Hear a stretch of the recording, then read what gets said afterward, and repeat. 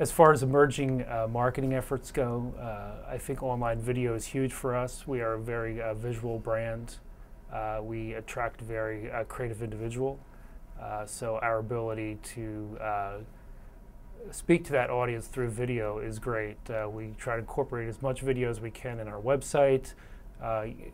Also have branded YouTube channel, and also try to include video whenever possible in our other social media efforts. Another interesting sort of emerging marketing trend for us is just using the web for PR purposes.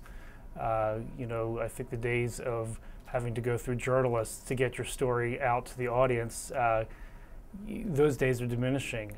You know, we have this opportunity to have one-on-one conversations with our audience through online PR efforts, dealing directly with content publishers who are thirsty for content.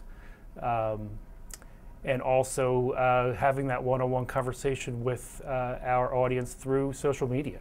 I mean, we are part of the conversation, we initiate the conversation, or we can respond to the conversation. But I think at the end of the day, that's what PR is all about, and it's just kind of a new way to approach it. We can measure the success with online video, and again, depending on how we're using it, we do get great engagement on our website. So when we do feature video, whether it's on the top part of the site or deeper into a news story, we are seeing a sort of a higher use of that content.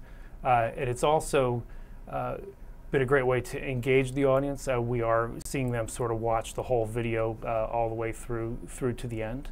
As far as measuring our PR efforts online, there's some general ways with social media to figure out how many subscribers you have and how many folks are responding to your sort of social media threads that you put out there.